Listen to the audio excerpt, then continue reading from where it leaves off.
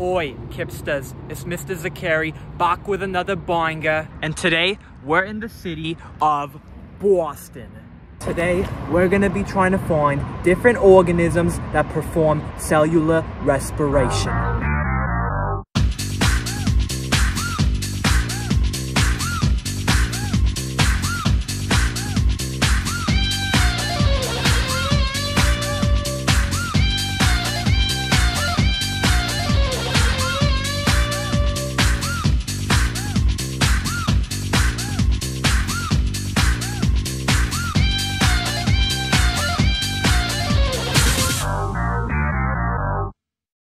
In the last video, we learned that only plants, aka producers, perform photosynthesis.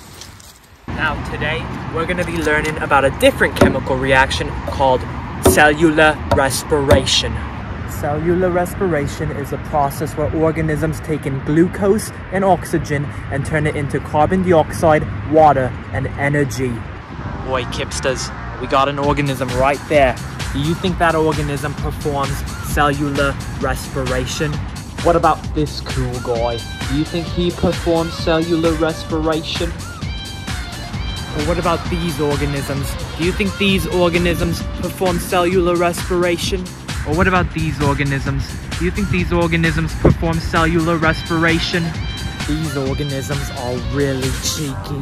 The answer to all of those is yes. Producers, consumers, and decomposers all perform cellular respiration. What about these organisms? Do these organisms perform cellular respiration? The answer is no. Dead matter does not perform cellular respiration because dead matter does not have any ESM.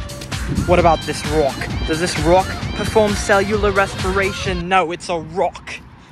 Last time we learned that during photosynthesis, carbon travels from out of the air and into the plant.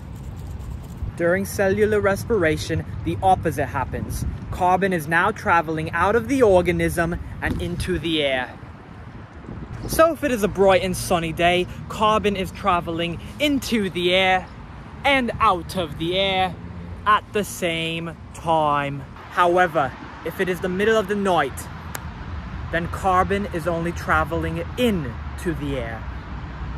Why is that?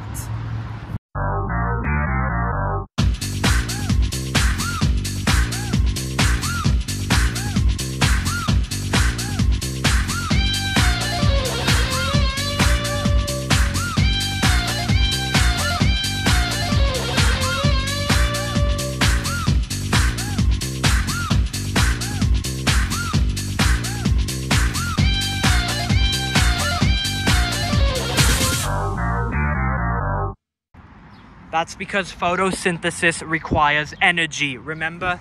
Energy from sunlight, carbon dioxide in our air, and then water. So without any sunlight, there's no photosynthesis. With no photosynthesis, there's no carbon dioxide going into the plant. So if it was the middle of the night, there's no carbon dioxide going out of the air and into the plant. There's only carbon dioxide going out of the plant and into the air. Because organisms don't need sunlight to perform cellular respiration. They only need glucose and oxygen.